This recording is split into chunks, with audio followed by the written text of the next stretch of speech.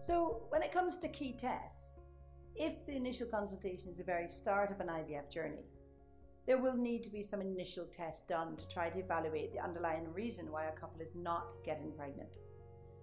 And very basically, this includes a test of ovulation, a test of tubal patency, and a semen analysis.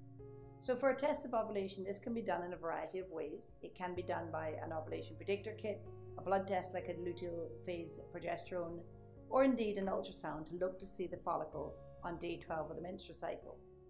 In the case of tubes, these are tested using either a Hycosi test or an HSG test, or sometimes a laparoscopy.